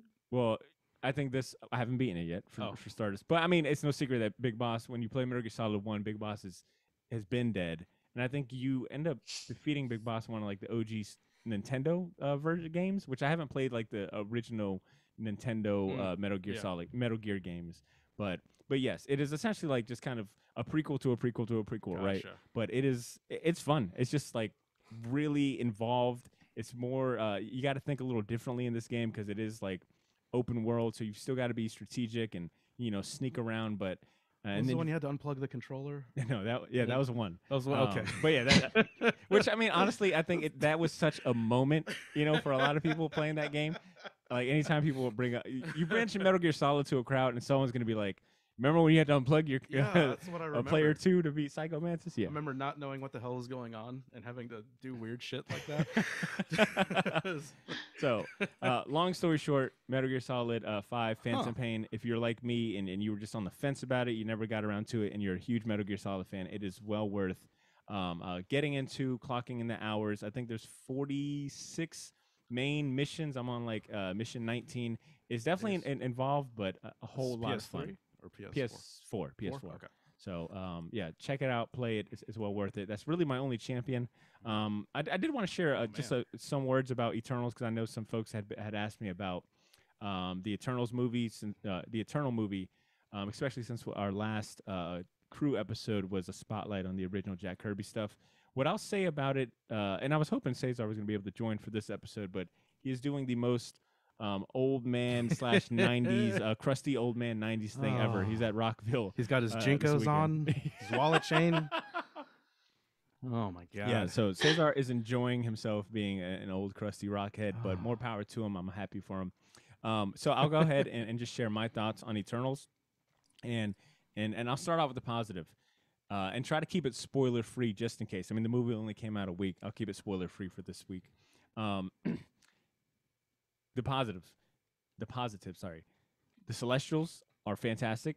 They really kind of like, I think this movie and their inclusion into the MCU like really broadens the scope of the MCU. Like you feel like, holy shit, this world managed to just get like even bigger, because they're playing with like the concept of creation and whatnot, and a lot of things that we were talking about in our episode, where like Jack Kirby managed to create this property and these characters that tie into the very core and root and beginnings of the Marvel comic universe. That's kind of the feeling you get watching this movie. It's like, oh shit, like they're playing with like cosmic beings creating people and etc. So there's that sense of like grandiose scope. There's a lot of really good looking scenes and cinematography. In my opinion, like anytime Angelina Jolie shows up in the movie, she's got some really well thought out shot, like really stylistic shots and yeah, she's fantastic in it. Well, like she's you leave this movie and you're one like of those beautiful people in the world. Yeah, so it only makes sense that like she gets like these really pristine, cool looking, captivating, Thena, stunning right? shots. Yeah, she plays Thena. And by the time you leave the movie, you're like, holy shit, why hasn't Angelina Jolie been in the MCU prior to this? Like, I need more of her because she absolutely kills it. So those are my positives. Those are like the things I thoroughly enjoyed. And you spoiled there's no Carcass. No Carcass. I'm sorry. No Reject either? No, no pretty motherfucking name Reject at all. That would have been an instant 5-star, 100% for me if Carcass rolled up. I was waiting for it. Metal pants. But yeah. Let me see. But some of the improvements, or sorry, some of the things that kind of bummed me out. Right, there are sometimes where you feel the length of this movie. Like sometimes it feels like, yeah, this is a 2.5+ hour movie. Yeah, like you kind of feel like, ugh, can we please get to something? Like for the most part, to me, there was a lot of uneventful moments where I wish it was more show rather than tell, because they spent a lot of time. Much like Suicide Squad, where, hey, let's go walk to this person's house and tell them about this plot point or what's going on. It was, I don't know, it just felt kind of redundant at times. And with so many people to balance. Yeah, and it's a lot, a big cast. And I get it. And I heard a really good a point to that. And one of these, I heard a really good point to that, where it's like, in a world where we're getting Marvel Plus shows, where we're getting Marvel shows on Disney Plus, maybe we should start leaning into that as a medium for some of these, especially like big kind of concepts like Eternals, where we need time to flesh things out. We need, we've got a lot of characters. We can dedicate episodes to this and that. Like, let's see more of that. And I'm all here for it, even if it means waiting longer periods to get these shows. Yeah, I think, especially with this ensemble, I mean, I don't know if they could use these actors per se, because they're all, top shelf. But, yeah, true. But man, a series with this, you need a series to explain the concept of this and just we're building like a universe, like galaxies. This is like the origin of creation. You know, this is big. And a lot of concepts that they introduce a lot of cool concepts. And I won't get into detail just to avoid spoilers, but they introduce a lot of cool concepts that you're like, holy shit, that's really cool. Oh, that's a good plot twist from the original source material. Oh, wow, I wonder how that's going to impact this character. But sometimes it feels like those plot points either fall short or they don't give it to you, at least in this movie. Maybe they'll revisit them in later stuff, but some of the things they introduce, they just don't pay off very well, which I think kind of hurts it. And once again, you feel like, damn it, if only they would have stayed on that. And, but towards the end, you're like, all right, I get it. They needed to wrap this shit up because we've been here for 2 hours. But it's like, damn it, no, that was really cool. Like, what else is there to that? I know Marvel has a pretty good track record of this, but in your opinion, do you think if you had zero familiarity with these characters, it's kind of an easy thing to fall into? Absolutely. Yes. That's the tricky part. It's like, no, dude, I think we made a joke, I think, on our episode that, they'll probably spend all 2 hours explaining this whole wild-ass concept that Jack Kirby came up with, but I thought they did a really good job keeping it high-level, simple, but still, like, you still got the epicness of it as well. And what I will say is that this is one of the more unique-looking Marvel movies, and I think a large part of that is because a lot of the settings take place in, like, biblical times, or like these civilizations that you've maybe only read or heard of or seen. So they do some time jumps? Yeah. Like some of the the settings that they take you to is like, wow, this looks really cool. Like, let's stay here. Let's stay here. So, but overall, I will say it's worth seeing in theaters or seeing, just to kind of like add. I'm sorry, it's definitely worth seeing. They're taking. Phase 4 is just interesting to me, man. It feels so much different than what we got with Phase 1 through 3. Like 1 through 3, it felt like had a very clear mission statement. Yeah. Phase 4, I think you're still seeing like a lot of these ideas being played out, and it's like their world building. In Phase 4, and if anything, I almost feel like they're giving us two kind of separate paths, because by the time you finish this movie and you see the end credits, which are fucking awesome, like. Comic heads will get hype over the first end credit, and then even the second one, you're like, "Oh shit, we going here?" Was it more hype than the Thanos? If you had to compare, I remember. You remember seeing like Thanos for the first time, and it's like, oh, what the fuck? I think I audibly gasped. Yeah, that shit was crazy. I was like, "Holy shit, is that Thanos?" And the person that went with had no idea what I was talking about. It's like, the two that you shut get, up, nerd. the two that you get from this one. You're like, oh shit! Like these have got to be like separate tracks, right? Like they're just. I'm kind of hoping that we get like separate tracks going on. It doesn't have to all like tie in. I'm hoping that like they play around with what they introduce. But I know that was a very vague review. But like I said, maybe I'll revisit and give a more detailed one when C can join us, and it's been a couple of days. But Ashley, Ed, do you guys have any plans to see Eternals? Yeah, I want to see it. Like I said, it's definitely on the list to see. I just haven't had a chance to do. I was going to try to do it before today, but I just didn't get a chance to head to the theater. But yeah, it's definitely same. Okay. Yeah, I'm definitely I am excited to be able to get a second viewing of Shang-Chi, thanks to Disney Plus Day. Ooh. So that's probably what I'm going to do tonight, and I think we are at a good.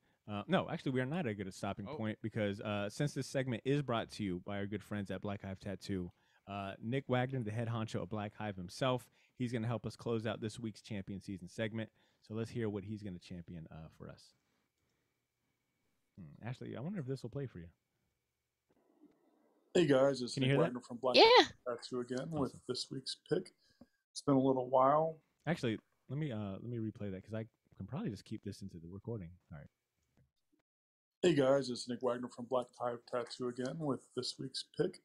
It's been a little while, but I had something that I've been rereading, and I was apparently, as usual, late to the game. I think number 2's out for this. It's Echo Lands from Image Comics. If you are a fan of the art in Sandman Overture, this is going to be right up your alley. It's beautiful, and the story so far is incredible, and I can't just wait to see what comes. That's about it for this week. Have a good one. All right, thanks, Nick. Yeah, that's the one that has kind of that rectangular format. It's a different comic shape. Oh, that's cool. Yeah. So it doesn't fit on the shelf at all. It's always like those cool, interesting, like kind of out of the normal format or form function. It sticks out for sure. You're like, oh wow, this is really cool. Until you have to like put it up on your bookshelf or find a spot for it, and you're like, it's like covering up half another comic. Like, what is this? Like I love the treasury editions until I get them, and I'm like, huh, none of my IKEA shelves fit this. You know, like you gotta find like. I guess I'll put it by the fridge. They're like this big. Yeah. Like, who's this for? I looked up Echo Lands real quick, and like Nick said, it's a new Image series, but it's written by J.H. Williams, which I'm familiar with him from like the Batwoman team. Well, actually, I think it is the Batwoman team because you got J.H. Williams, W. Hayden Blackman, who wrote a really good Elektra series back when Marvel had like their Marvel Now. Marvel Now line. He did it with Mike Del Mundo, which is still fantastic. I remember that, yeah. But and then you've got Dave Stewart. Come on, Color Supreme Dave Stewart. So this looks pretty cool. This looks really good. Looks like Little Red Riding Hood, but a really total badass. All right, Ashley, are you familiar with it? Have you seen Echo Lands? No, I haven't actually. I'm gonna look for it. Yes. Yeah, like you said, it's a landscape format mythic fiction epic where anything is possible. Yeah, so that sounds pretty cool. All right, Nick, thank you so much for chiming in for Champion Season. And that really, thank you so much for Champion Season. That officially brings us to the end of the show. Before I get into our outro, before we get out of here, Ed, Ashley, what did we learn today? Help us close out the show. Ashley, what did you learn today? What did I learn? Dang, I forgot we were doing this part. New segment. I mean, all that Disney Plus stuff was really cool. I'm very excited for Chip and Dale Rescue Rangers, and I guess I will see Eternals without Carcass. Whatever, I'll still pay the $15 for the ticket. That's what I learned, and I'm bummed. No Carcass or Reject. Well, maybe in the sequel. I learned two big things today. For starters, it's Taka Waititi. Oh, no, it's not though. And I learned that Jodorowsky's still alive. Yeah. I learned Jodorowsky's still alive. Nice. And I also learned maybe the most important lesson, which is don't rely on Google Translate to give you a 100% accurate translation of Spanish curse words. Shout out to Team Mix. All right, but that's truly it. So there you have it, Shortbox Nation. Thank you guys so much for hanging out with us this week. Let us know what you thought about Disney Plus Day. Maybe there was an announcement or a title card that we didn't highlight. Tell us what your most anticipated project or show coming out is. I did forget real quick on the topic of that. I am that much more excited for the Hawkeye series to come out. They do show. Actually, I don't know. You said you didn't watch the trailer. I think they have a long fucking. They show like a good scene from the Hawkeye series. I know you're not into like spoilers or anything, which I guess is not worth watching because it comes out in a few weeks. But it had me even more hyped for this Hawkeye series. I wish he still had that sweet faux hawk. No, I'm glad they put some respect on his name. That was glorious. It was glorious for all the wrong reasons. It's like a lion. It's great. Anyway, Shortbox Nation, like I said, let us know what you're looking forward to when it comes to Disney Plus Day and all the new Marvel Studio announcements or even non-Marvel Studio announcements. Let us know what you thought. Next week, we are going to do a Hawkeye spotlight. We're going to be talking about the Matt Fraction David Aja run from, what was that, like 2000? What year was that, Ashley? 2000 something? I just remember I was working at the comic shop. Oh, yes. The glory days, as you like to call them. It was.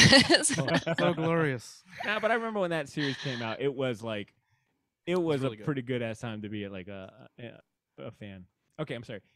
So that run came out in 2012. Wow. So we'll be talking about the first volume, which will probably be the first 6 issues of that Matt Fraction David Aja run from 2012. It'll be just in time for the new Hawkeye series that will be debuting on Disney Plus later this month.